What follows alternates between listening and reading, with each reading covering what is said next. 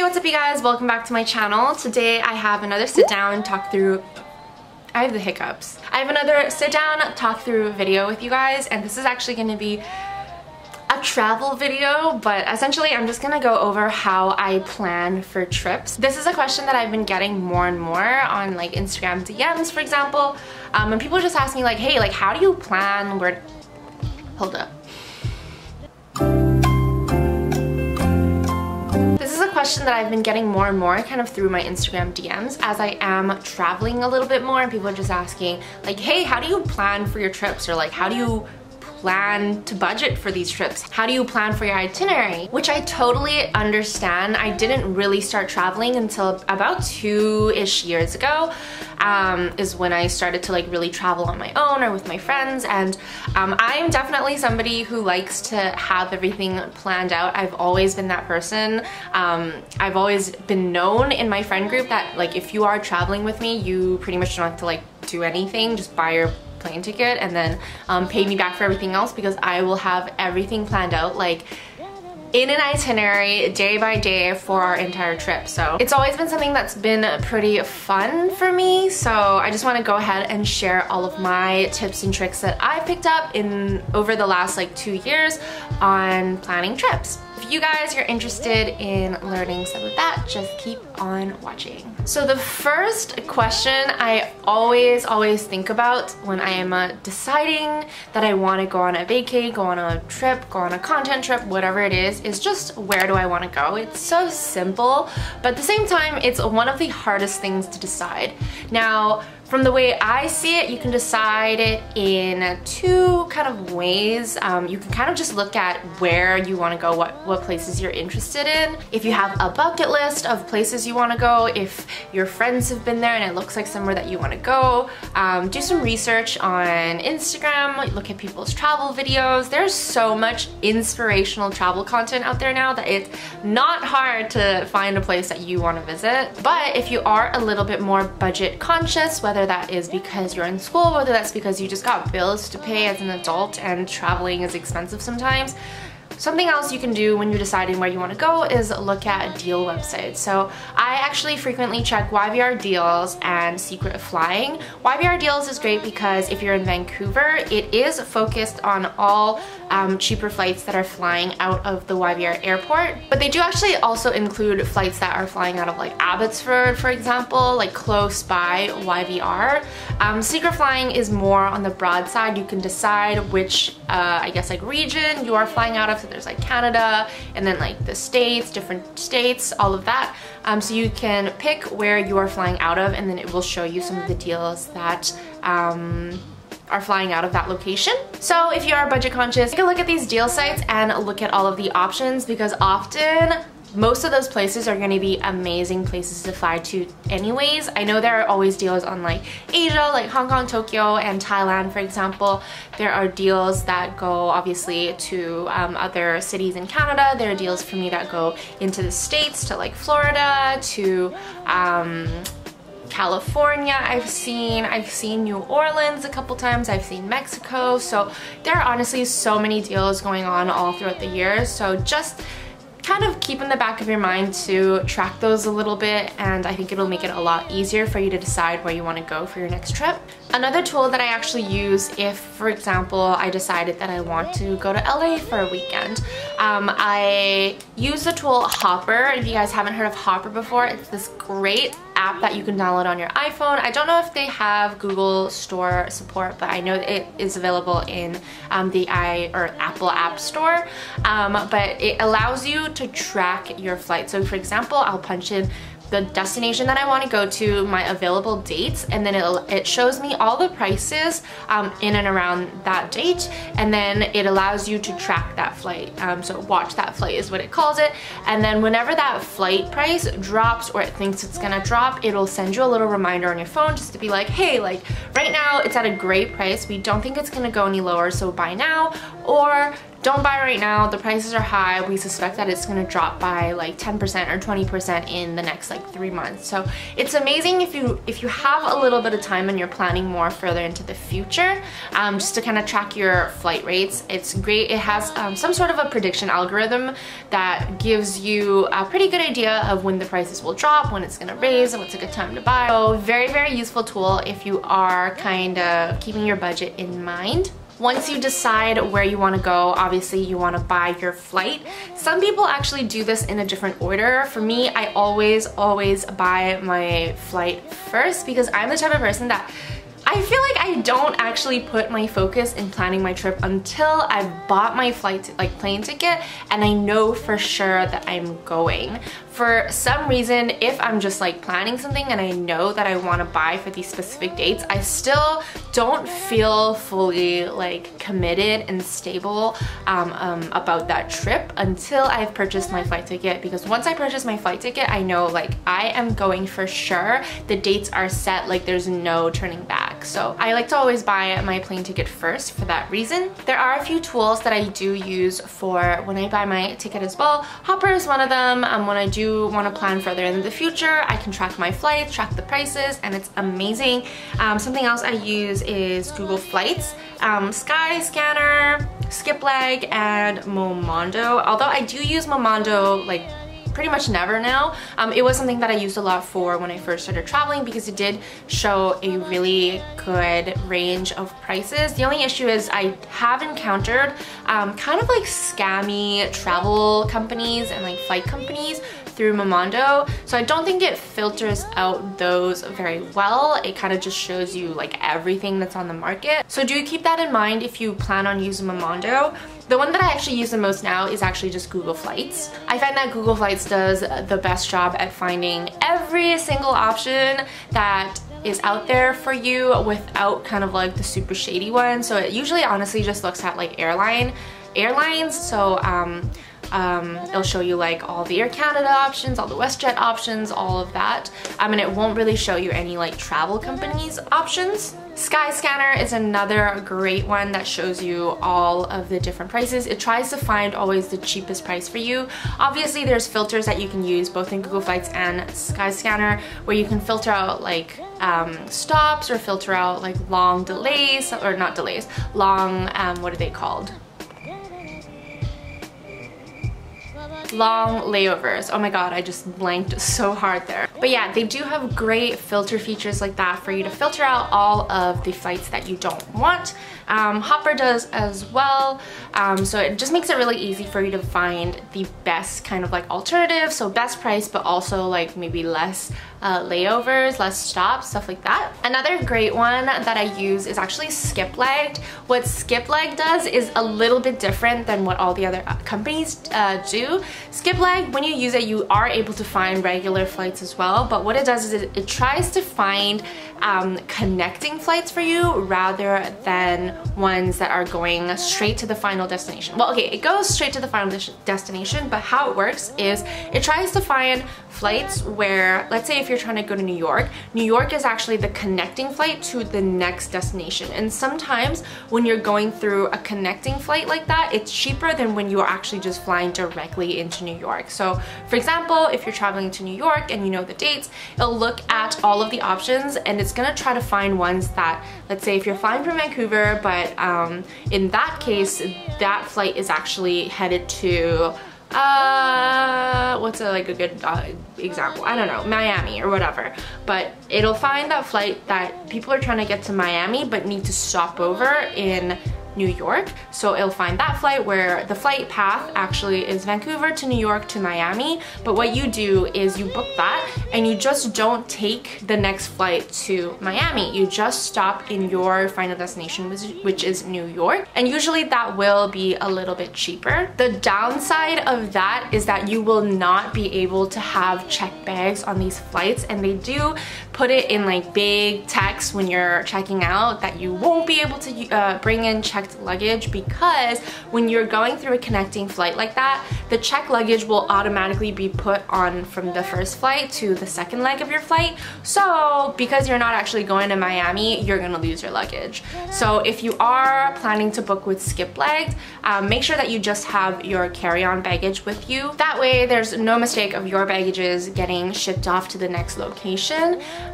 So that way you can still get the cheaper price without essentially losing your baggage. When I am booking flights, I like to check my flights like throughout the day, whether I'm at a coffee shop, whether I'm like on the go, wherever I am, because there are going to be certain times where the flights are better just like at random points throughout the day, like they're cheaper at random points throughout the day. And because I do work remotely, I work a lot out of coffee shops. If I'm like on a trip and I need to purchase a flight, obviously I'm going to be like doing it out of a coffee shop, doing it out of my hotel, whatever. Something that I really enjoy using is a VPN service, and I can go on about so many benefits that a VPN service offers. Like when I'm traveling, it allows me, let's say when I was in Bali, it allows me to watch Netflix from back home instead of like Indonesian Netflix. I could watch Netflix from Canada, I can watch Netflix from the US. When I'm actually in Vancouver in my apartment, I can still watch Netflix from the US if I'd like to. I was in China where all social media was blocked. It allowed me to still access all of the social media that I needed, and it still allowed me to pretty much continue on my job of posting on YouTube and posting on Instagram. So there's just so many reasons why I recommend a VPN service, especially when you are purchasing anything, not just flights, but because this video is about traveling.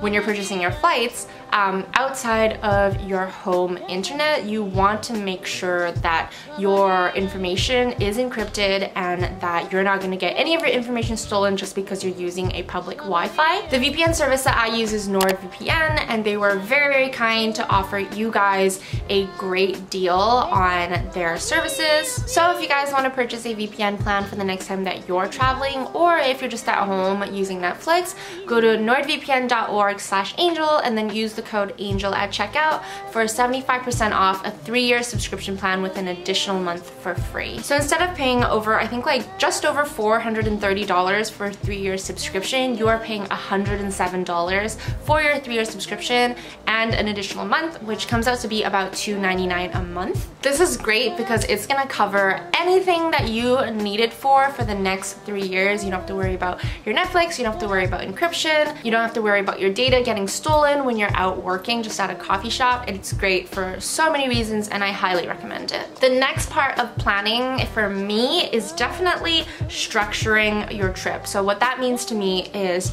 purchasing all of your transportation modes in all the other kind of like in-between parts of your trip. So the first part was to buy your round trip home to your final destination and then back home. After that, I look at whether I need to actually travel within my destination. So usually if I'm going to a place like LA, I don't worry so much about it because most of the places I just like Uber, or I can rent a car, stuff like that. But for example, I'm going to Europe in October, and the first flight that I purchased was obviously the flight from Vancouver to London and then London back to Vancouver.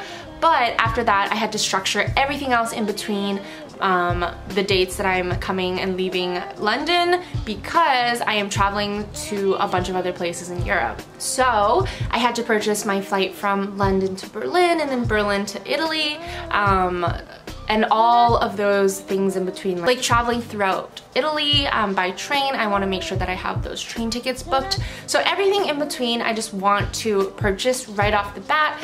That way it gives me a better idea of the dates that I am traveling to each place and how much time I have in each place to look for like activities to do and stuff like that. When you structure out your trip in kind of the first part of your planning, it just makes it so much easier to plan the rest of your trip. At least it does for me. So that's always my number 2 step. The third step, which you would think is purchasing all of your like hotel stays and like or Airbnb stays, it's actually not. It's actually looking at what you want to do in each location in your trip. So the reason I do this before I actually even look at hotels or Airbnbs is because I want to look at where everything I want to do is first. So if I'm going to London, for example, what are all the things that I want to see within London? What are all the restaurants that I want to eat at? Once I have kind of a master list, I usually do this in like a Google Doc. So I'll start a Google Doc, start a master list, and just like hammer out all the places that I want to see, do some research for a day, and just create a master list of all the activities and things I want to see and food I want to eat. And then the next thing I'll do is create a custom map on my Google Maps and then plot out all of those places, because that is going to give you a much better idea of the areas that you're going to be traveling in. Especially in like London, for example, I know I'm not going to be renting a car because I'm just there for a couple of days, so I will be Ubering or taking the taxi or public transportation.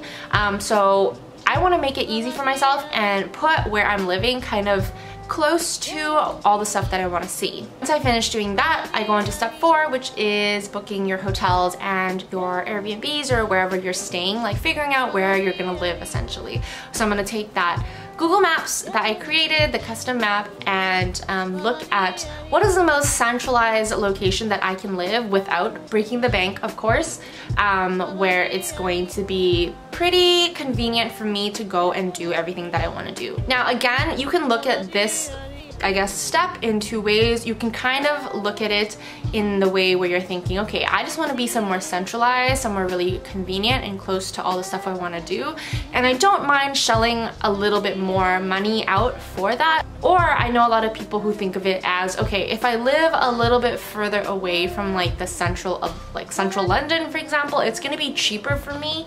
But something to consider is you also have to consider how much transportation from where you live to what you want to do is, because I've had a lot of my friends make this mistake where they've booked a place and it's kind of outside of the main city. It's a little bit further from what they want to do, but it was a great price. But then they end up spending more money on like Ubers, on taxis, and on all of that just to get to the places that they want to go, which to me is so not worth it, because one, not only are you wasting money, but you're wasting your time and wasting your precious vacation sitting in a car or sitting in a train or whatever it may be. Of course, this is going to be a crucial time for you to decide what mode of transportation you're going to take within that destination, whether that is, like I said, public transportation, or whether you're going to pay for like a car service, or whether you're going to take like an Uber or a taxi, or whether you're going to rent a car, whether you're going to rent a scooter. Try and figure out what other people do.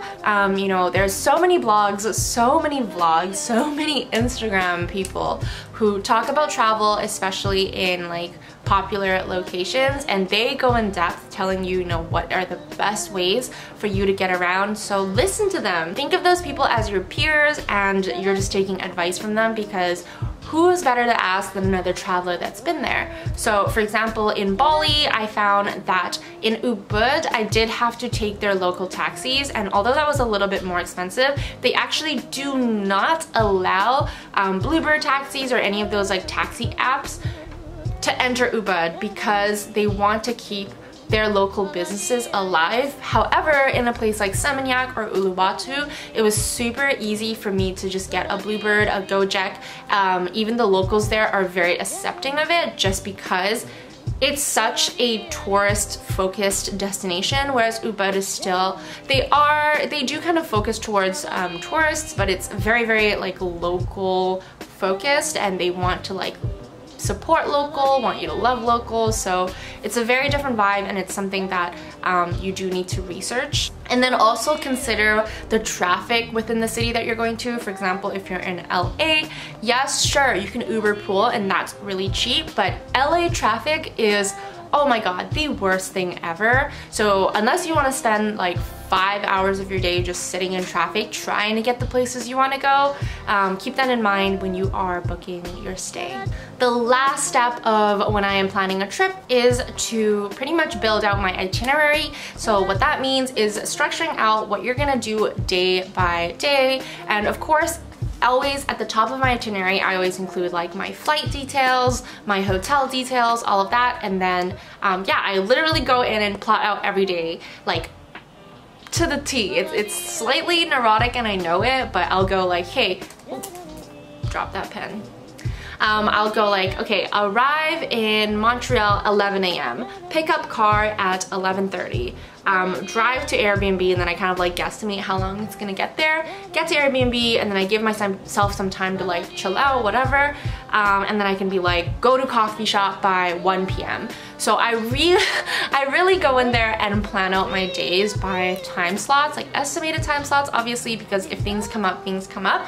But I like to have that at least there, just so I have an idea of all the things that I want to do in a day, before I'm actually there and just like living those days. Because I find that if I don't at least give myself like a to-do list for that day of places I want to see, places I want to go, I kind of just waste my day away on my vacations. And you know, some vacations it's totally chill to do that. I'm totally all about like just taking the day as it goes, going with the flow, playing it by ear, and I'm chill with that. But there are trips where, for example, when I'm going to Europe, I know it's a big trip, it's an expensive trip, and I just want to make sure that I'm making use of every moment of my day. So what I do is I open up that Google Maps again, and I make sure to see if I'm planning like a Monday, for example.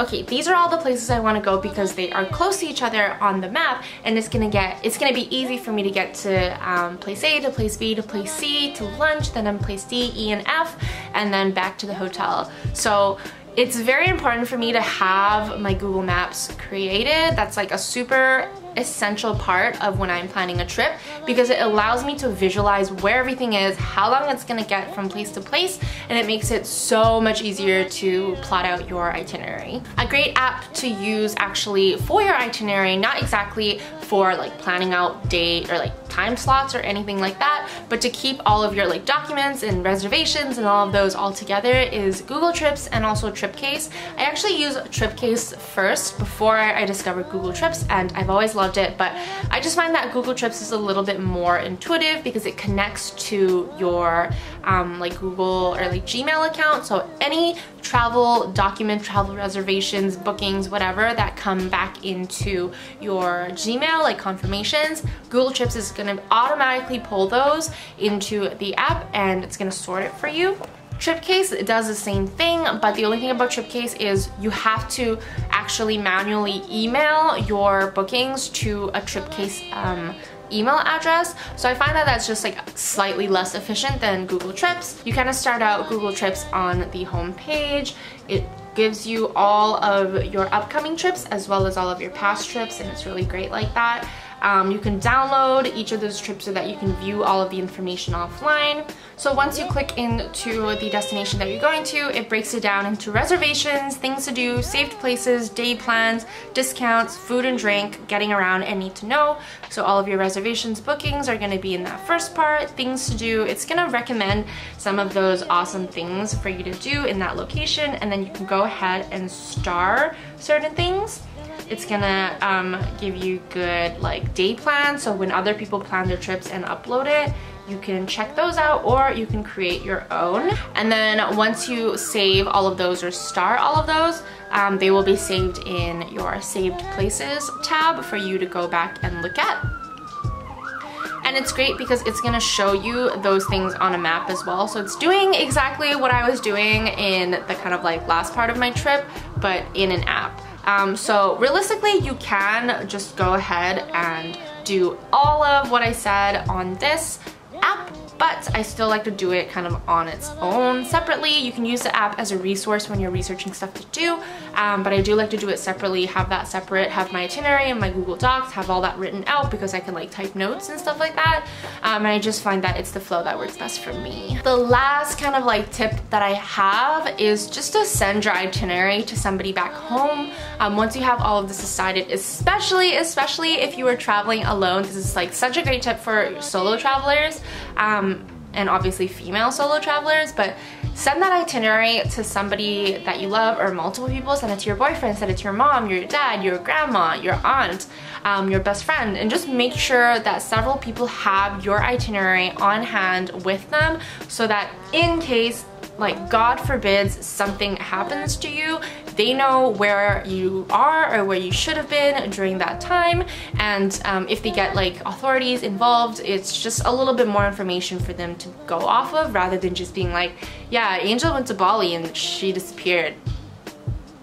who the fuck knows what she was doing, right? So I think that it's very important, especially for solo travelers. I mean, it's gonna be a good thing anyways, whether you're solo traveling or whether you're traveling with a group, just in case. It's like just an extra level of insurance of your safety, but send it to people that you love, make sure somebody else sees it, and yeah. So those are all of my tips and tricks for planning a trip. I hope you guys enjoyed this video. I hope it was helpful for those of you who are looking to plan a trip soon or maybe in the future. I definitely didn't just like think of this workflow out like randomly one day. This took me like pretty much the last 2 years to kind of like perfect and figure out like what flow works for me. Obviously, you don't have to follow this exact flow to the T if it doesn't work for you, but you can take out bits and pieces and kind of use it to your advantage, whether it's like a tip that I did or whether it's like a specific thing that I did, like using the Google Maps function. Yeah, it's just like another option for you to look at when you are planning your trip. And that's it. My voice is literally starting to hurt from how much talking I've done today. This is like the second video that I filmed today, so I'm slightly dying. I'm gonna go ahead and go. I hope you guys are having an amazing day wherever you are in the world, and yeah, I will see you guys in my next video. It's getting really dark, holy shit. This is like ominous. Okay.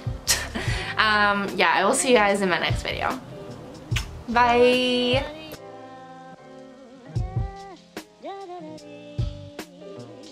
Ba ba